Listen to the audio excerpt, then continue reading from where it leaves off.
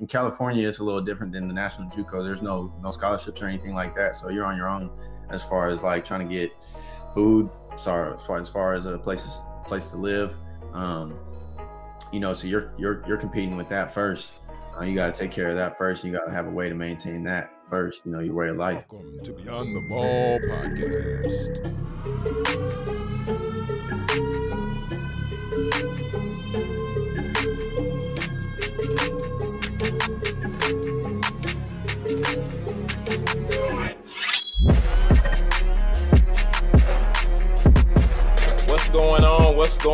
What's going on, ballers?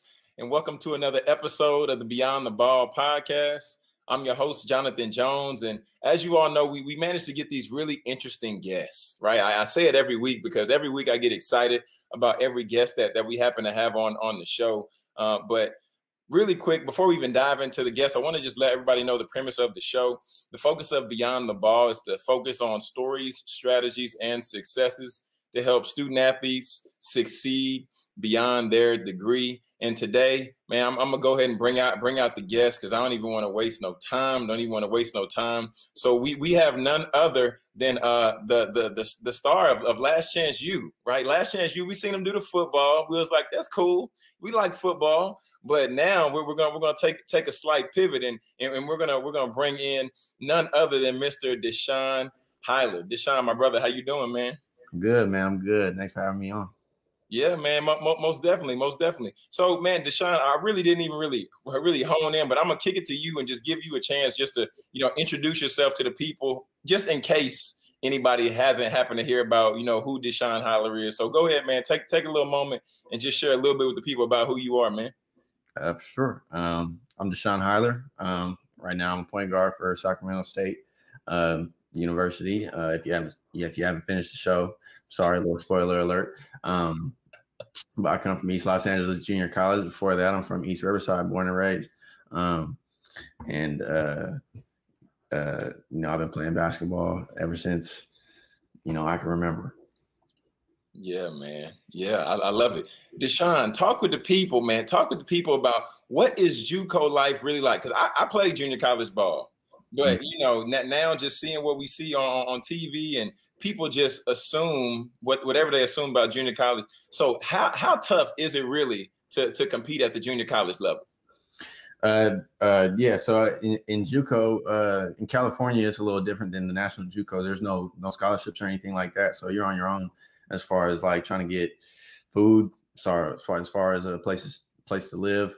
So you're competing with that first. You got to take care of that first. You got to have a way to maintain that first, your way of life. But on the court, it's gritty, it's grimy out there. Everybody's playing for an opportunity. Everybody's playing for a way to pay the bills. And everybody's playing for that opportunity to get that degree and feed their family. So it's grimy for sure. It's hard. It's a war zone out there. But if you're made to compete and if you love basketball, then you love it. Why do you love the game so much? I just love to compete, honestly. And basketball was just something that was introduced to me at a really young age, and when I was 2 or 3 years old. Just watching it as much as it was on TV, as much as my mom kept it on the TV. And then learning who Allen Iverson was and watching him and having him, he's my favorite player. And, if you know anything about AI, you had to bring it against him. You had to bring it against 3 for sure. Or otherwise you're probably toast. I get a lot of I think I could credit a lot of the passion on the court for that. Yeah. Yeah, man. AI was cold-blooded, man. AI was cold-blooded. Real killer. Like, you had to bring your best, if not something better, if you wanted to compete with him, for sure. Yeah, man. So we talk about just like the junior college aspect and then in comparison to like Division I. So can you just separate the two? So if there's somebody out there and they don't understand like what a Division I opportunity looks like in comparison to junior college, can you just bring some context just so people on the outside, if they're not clear or they're not sure like what the difference might be between the two? Can you just shine a little bit of light there? So Division I basketball is the highest level of basketball that you can play at in the United States and probably in the world before you're a professional. As an amateur player, and the greatest opportunity that you have, that's starting to change, but it's one of the greatest opportunities that you have to move on to a professional level, and junior college is more of a vehicle to get to Division I or to another 4-year university. That's the goal. The goal is just to get, like Coach Rob would say, the goal is to get books, tuition, and fees first and foremost, right? So junior college is the vehicle to get you to a 4-year university, to get you a bigger degree, a more useful degree than just an AA. Getting you in junior college, you get your AA, which is a degree, and it's useful and it's something to be proud of, definitely. But being able to move on to the 4-year university is really why you're there, as a student, and then as a basketball player. Like I said, you're there to earn an opportunity to go on and basically do the same thing, because there's, whether you go Division I, II, III, NAIA, it doesn't matter. If you're devoted and you do what you're supposed to do, you're going to have an opportunity to go on and play at the next level, and then from there you just that's a whole another ladder to climb once you get into the overseas leagues. But JUCO is just their vehicle. One is a vehicle for another. You play in JUCO to get to 4-year D1, D2, D3, and then you play D1, D2, D3 to get on to the next level and professional. You go from there. For sure, man. So looking back at the show, right? Because before Last Chance U, I mean, you had the passion for the game, and then Last Chance U comes around, and now there's these cameras constantly following you. Like, if you look back, what was that like? It was weird at first, like naturally, just knowing that, oh, this is gonna be on TV, or this is gonna have a huge audience. It could do one of two things. It could kind of like make you shrink a little bit at first, or it could kind of make you act out a little bit at first. And for our team, it kind of just we all were kind of a little bit shy at first, but after seeing Coach Mo, just it was like there was no cameras even there, so it was like, all right, well, it's hard to act like it's hard to not have a natural reaction when Coach Mo runs up a wall and slaps it. I mean, like, so and then getting comfortable with the crew off the court was helpful in making us comfortable on camera. Man, Coach Mo is something else, man. It's something else, and that's the only way you can really describe it. He's something else. But I love that guy. Yeah, man. I mean, I can just tell how devoted he is. Even though I know some stuff didn't make the cut, and some stuff shouldn't have made the cut. But one thing that you can cut through and be able to tell, like, how authentic he is, his love for y'all, just the respect he had for you, respect he had for Joe, and for all of y'all. So, man, I really love just seeing it all play out and just following y'all on that journey, man. Mm-hmm. Yeah, for sure. Coach Mo was, really, really helpful for a lot of us, and not just him. Coach, all the coaches, Coach Ken, Coach Rob, Frankie, who wasn't able to be with us as much that year, but he was there from time to time. All really just helpful and really just, like you said, respectful of not only just us as people, but what we've been through, which is what was important for especially me and Joe, as you see on the show, but for every player. I mean, that's every player in the world. I mean, that's all we want, as players, from coaches, like just understand, because we have to understand you, I mean, like as a player, like we have to understand the coaches, like there's no choice. It's, it's your way or the highway. and we bring that, from the jump. So just to have that be reciprocated is just another addition, just another bonus onto our chemistry. Yeah. So what would you say out there to a young kid who might be a high school student? They're watching Last Chance U, and we've seen how COVID has affected many people, but they still want that shot, they still want that chance. Like what would you tell them to keep them encouraged just through this time? Just keep grinding. Shoot. There's no secret recipe. You just gotta stay in the gym. You just gotta stay on your grind. Keep watching the game. Keep learning, because the game is always changing. You gotta stay up to date. Your game gotta stay up to date. And you just gotta keep working. And if you're looking for that opportunity, maybe you should try to go to ELAC and see what they can do for you. Yeah, man, of course. So now looking back, like what would you say are some of your favorite moments on the show that you all had? Episode 5 is my favorite, Kobe Ranch, just because that was just probably one of my favorite moments from the season altogether. It was just being able to take the trip with the guys, like completely non-basketball related.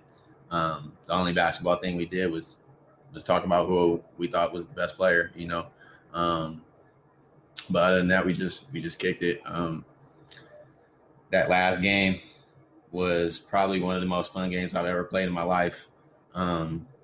Even though there was everything in that game, we were up, we were down, I was sick, I was hurt, I was, we had Joe going through, going off with the refs, we had KJ dunking, we had LJ crossing people over, it was everything, So that game, how lit it was, that's one of my favorites. And then Coach Mo, honestly, Coach Mo running up the wall in the first 10 minutes was unbelievable. Like, I just couldn't believe it. I'm watching the show for the first time and I'm just like, yep, they got it. It's already I already know. I'm sitting there wondering okay, how are they gonna, what are they showing in here? Are they gonna show Mo as Mo? And I'm like, yep. So. Oh man. Oh, good. So, okay, but you talking about, you all going out to do the Kobe Ranch thing. Man, I got to ask you, Deshaun, with you competing at such a high level, you staying in the gym, you being a devoted teammate, you being a devoted partner, what do you do for self-care? What do you do when you need to recharge? I chill. I play video games. I take a minute. I go sit outside. I talk to Kiera. Honestly, I talk to Kiera a lot. We always are just talking about, how we're feeling and how we can help each other, feel better or get to what we're trying to do. Because most of the time, when you're in that state of mind, you're just trying to get something done. And we're a team, and we help each other in that way for sure. Man, I love that. I have so much respect for y'all's relationship and just, watching y'all grow on the show. And I'm even more excited, man, just to see how y'all continue to grow, continue to blossom, and continue to kill it out here, man. Because, you got people talking about y'all's relationship goals out here in these streets, Deshaun. Right. No, yeah, that it's crazy because, we have our, we have our everything just like every couple has. We have our ups and our downs, but we're solid, and that part about us is something that nobody can really take from us, and we'll always choose each other. So, yeah, that part is fire. Yeah, man. I love it. I think a lot of times people don't understand how valuable having that person in your corner is. Right. Yeah, and I'm just grateful to have realized it right now, and because. I was telling Coach Mosley one day, I could have done a lot of things when my parents passed away. I could have handled that a variety of different ways, and just being able to just pour all my love and my and some of my pain and into this relationship has been something that's been useful. It's been beautiful. And it's just been a lot of fun, honestly, just being able to just grow and learn with her. Yeah, man, that's one thing I've been learning a lot here lately because I'm married for about a year now.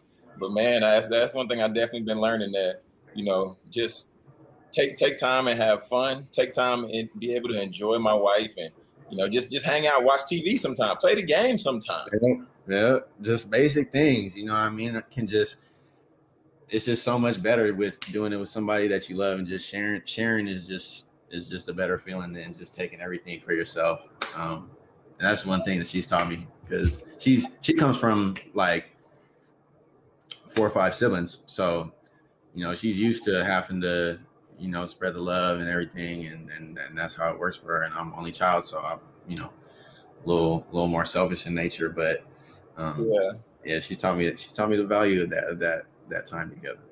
Wow. Man, yeah, that's good. That's good.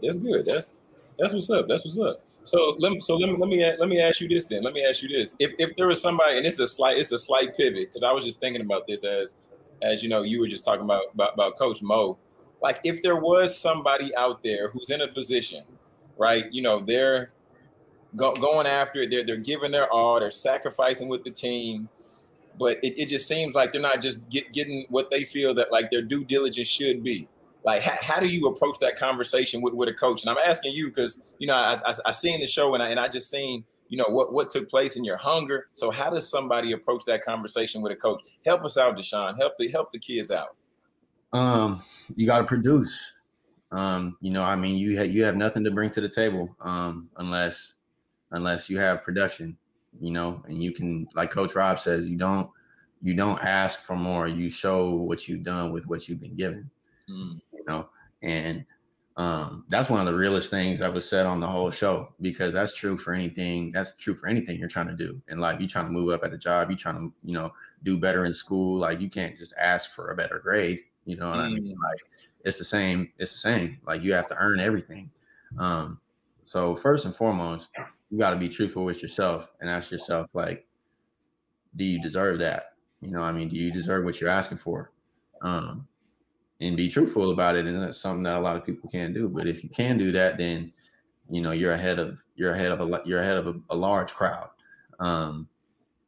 So first and foremost, you gotta be honest with yourself about that. And then you just gotta trust that your grind is gonna pay off, because everything is almost, there's a lot of things that have been done before. Like trying to succeed in basketball has been done a lot of times by a lot of people. And they all say a lot of the same exact things. So if like they all tell you, work hard, stay in the gym, keep grinding, you'll get there. Right. So if you just keep that in your mind and you stay true to that, like through all the ups and the downs, because you can't be feeling yourself too much either. Because that'll knock you back further sometimes than just than not grinding hard enough. But first you got to keep your grind there. And you got to stay true to what you had originally signed up for, because as a player, you got to understand that you signed up for that. As a kid, you don't understand like that you signed up for an extremely competitive competition. Like it's extreme. It's 1% that goes to the highest level. So you don't really understand all the emotions that are going to come with trying to attain that. And like, this is for, I don't know what to tell the 5-star athlete who has the pick of their schools. I don't know what that feels like. That's completely, I'm sure that's a completely different feeling. But for the underdog who doesn't really have much and is trying to get there, you got to stay alive. That's the main thing. You got to stay alive. And that's one thing that might have come off a little bit different in the show, is that I don't respect D2 or D3 schools because I was just trying to go D1, and it wasn't that at all. It was just that I was always going to give myself every single chance to go Division I until I went to a D2 or D3, because I had those, like, with all due respect, I had those offers. You know what I mean? I could go there kind of whenever I wanted, you know what I mean? So being in that position, I was able to give myself each and every opportunity to go D1. And by the grace of God, on the last chance, I made it. That's good, Deshaun. Hey man, you talking spicy over there. You talking spicy. It's real. I mean, it's just that's life. Yeah. So, like I told you before, we're gonna get ready to dive into the 2-minute drill, man. We're gonna get ready to dive into the 2-minute drill. But before we do that, I want to hit you with this question. I want to hit you with this, man. How does Deshaun Highler want to be remembered? I want to be remembered as the kid from East Riverside that didn't give up on himself, that beat the odds, that chose what he wanted to do in life, and he did it. And he didn't let anything stop him. And you can do it too. Man. Okay, Deshaun. Okay. I rock with that, man. I rock with that. All the way. Man. All right, here we go. 2-minute drill. Are you ready? I'm ready. Let's do it. Oh, man. All right. Here we go. Favorite food? Pizza. What kind of pizza? Pepperoni. Okay. What's the last book you read? I'm reading Man's Search for Meaning by Viktor Frankl. Classic. What's your go-to Netflix show of preference? Last Chance U. What's your favorite podcast? All the Smoke. That is a good one. Okay. What's one tip that you want to give to a student athlete?